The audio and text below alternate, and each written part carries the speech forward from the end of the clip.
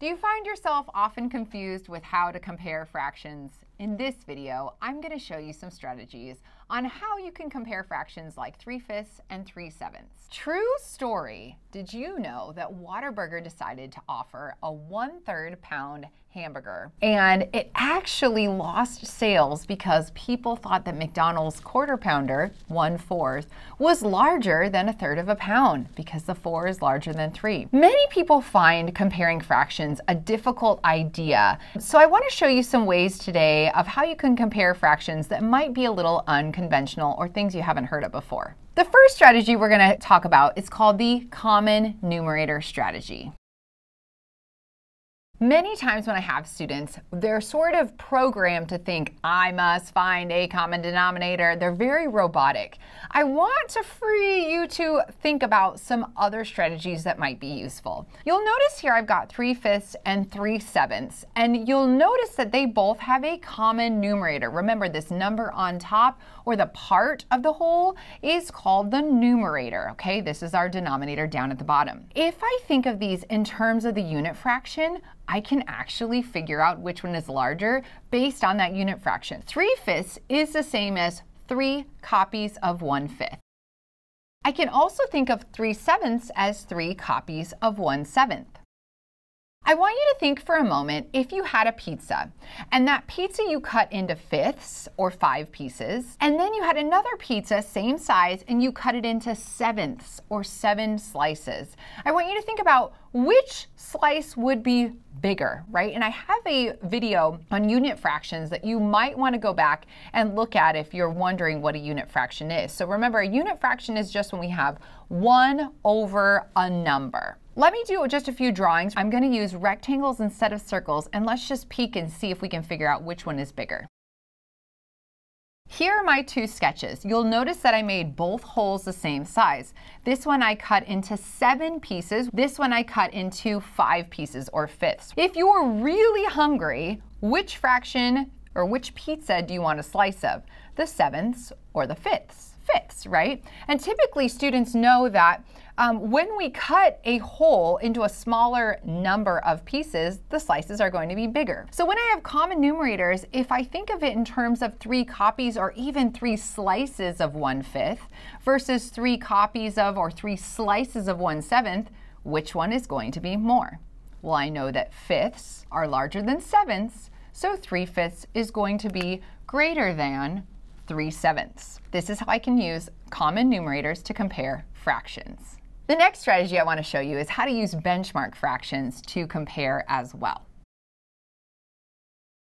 Now, you might be thinking, what is a benchmark fraction? I've never heard of that before. A benchmark fraction would be something like 1/2 or 1/2, and really even we could think of that as closer to 0. I'm going to use my same 2 fractions that I was using before with the common numerators, but I'm going to show you how I can also use comparing to a benchmark fraction to tell which one is larger. Is 3/5 more than 1/2 or less than 1/2? So again, when I say benchmark fractions, really what I'm talking about is 0, 1/2, or 1/2. So I'm going to be comparing them in relationship to those.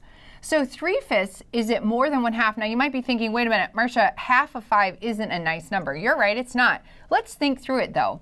Half of 5 would be 2.5. Okay, but we don't normally write a fraction like that. So this would be more than 1/2 or less than 1/2? More than 1/2, you're right. So I'm going to write more.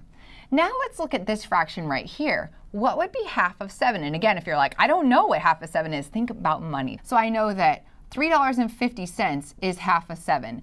Is this more than 1/2 or less than 1/2? It would be less. So right away I can see that 3/5 is greater than 3/7 because it is more than 1/2, and 3/7 is less than 1/2.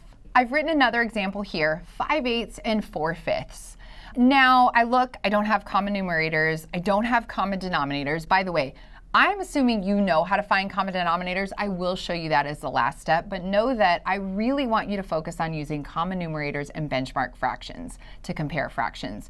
And when we're thinking about 3rd and 4th graders, those are really the main strategies that we're going to have them focus on. This time I want to compare how close it is to 1. And in that, I might be also comparing how close it is to 1/2. So 5/8, is that more than 1/2 or less than 1/2? Well, first let's think about half. Half would be 4/8. So I can see that that, okay, it's more than 1/2. Now I want to look at 4/5. Now we just looked at fifths in the last problem, so I know that half would be 2.5 over 5 or 2.5 over 5. That doesn't really help me that much. Here's what I want you to think about.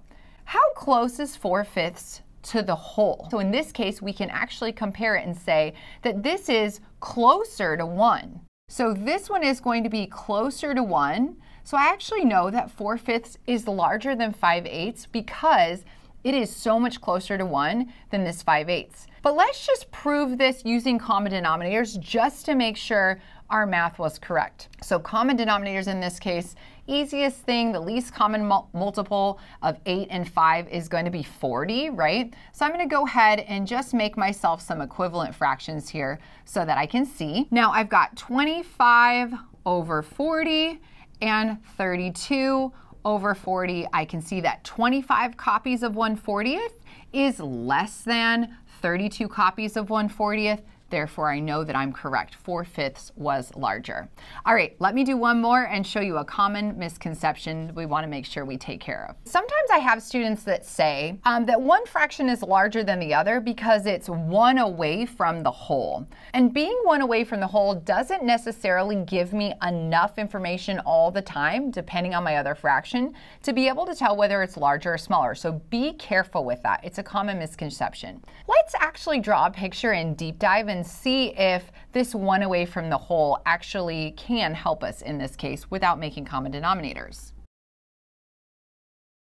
So here I've got 1, 2, 3, 4, 5, so I've got fifths, and I'm going to go ahead and shade in 4 copies of 1/5. And on this case, I have 1, 2, 3, 4, 5, 6, 7, 8, so I have 8s, and I'm going to shade in 7 copies of 1/8, or 7 slices of 1/8 if I want to think about it that way. Which one is larger? First of all, I can tell right away. It would be 7/8. So it's easy to see that 7/8 is more than 4/5. When I think about them both being one slice less than a whole pizza, if I want to think of it that way, this slice is actually going to be a smaller slice than this one. So really, when I'm missing a fifth, that accounts for more of the pizza that I'm missing versus when I'm only missing an eighth. So in this case, when they're only one away, I can see that 7/8 is larger than 4/5 because of those slices being smaller. I would highly encourage you to always use a second method to check when you compare fractions. It's really good for your own fraction number sense, and drawing those models is always a great way to cement your fractions knowledge. I hope you found this video helpful and you now have some better strategies with how to compare fractions using common numerators and benchmark fractions.